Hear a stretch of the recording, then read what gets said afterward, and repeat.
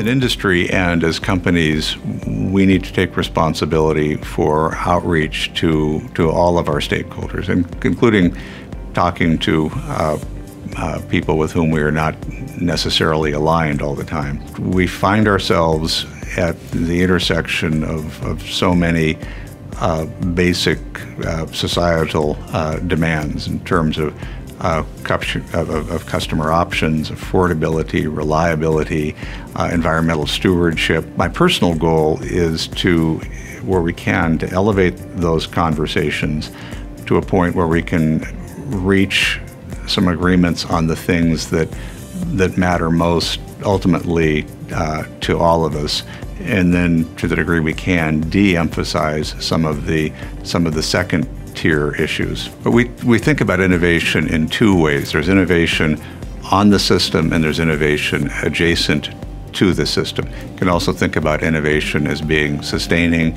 or disruptive. Open the door of a service vehicle, a line truck, look in a crew room, visit a grid operations center. There's so much technology that's being deployed in the system right now. We've talked about it in terms of a journey from Old Town to New Town, and right now it seems like we're in Busy Town, really, and trying to harmonize the introduction of technology at the speed of value and in ways that are ultimately valuable to our customers, but also giving our employees the tools they need to provide better and better service. I think there are multiple technologies that we have to pay attention to and embrace. The ability to deploy smaller, smarter devices much further out in the grid, and that gives us greater visibility into how the system is operating at the distribution level and even below. And those same technologies then are going to give our customers much better visibility as well.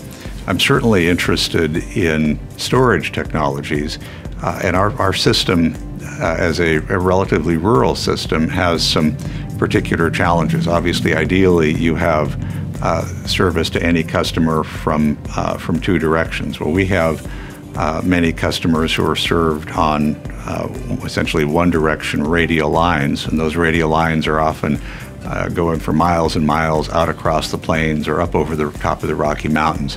So potentially the ability to deploy storage on those radial lines can do a great deal to enhance reliability to those customers. If you deploy enough storage in those distributed situations coupled with controls, you are at least creating one opportunity to help meet needs on the supply side as well. So I think there's a lot of opportunity around that. Regulation is a key component of the electric and gas industries. Critical infrastructure and essential service. And our regulators set the environment, set the context in which we do our work. So ideally, I think there should be a sense of shared stewardship and shared purpose. A rapid disruption, innovation, modernization. I think regulatory systems need to go through the same process. I would suggest moving away, where possible, from relying entirely on contested cases and formal processes, moving away from being as backward-looking, looking for opportunities to be more collaborative, to be more forward-looking at the core. And that creates expectations, responsibilities really for those of us in the industry to try to work with policymakers and regulators to ensure that they are as fully informed as possible. But it also does create responsibilities, parallel responsibilities for people in those critical public positions. I love my job. I get to work with the finest people I've ever met in a part of the world that I love and care about deeply, to provide the most important services to our customers and to our communities. Every day I learn something new from the people I work with. I learn something new from our customers. Every day I hear a story about how our employees have done something really meaningful, really important to the customers and communities that we serve. As technology changes, as policy issues change, that really is the universal constant. Leaders in the electric sector are in positions of trust. We have obligations, obviously, to shareholders if we're investor-owned. We have obligations to policymakers and to the public. We have obligations to our employees, and then we have obligations ultimately to our customers. I think the ability to look out, understand what's happening around us, to be aware of our situations, to ask questions, to be curious, to be modest, are all tremendous assets. One of the things that impresses me is I have met really the most dedicated public servants working in the utility sector that I've ever encountered in my life.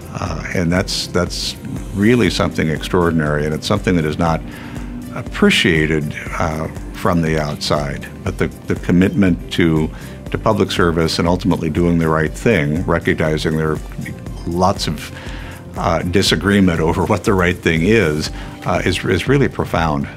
International collaboration has multiple values. First of all, we share a common set of values. Everyone I've met in the industry is sincerely dedicated to developing infrastructure to serve their communities, to serve their countries. Second, though, shared challenges, the challenges of thinking about new technology, thinking about disruption, thinking about how to serve currently underserved or in some cases unserved populations.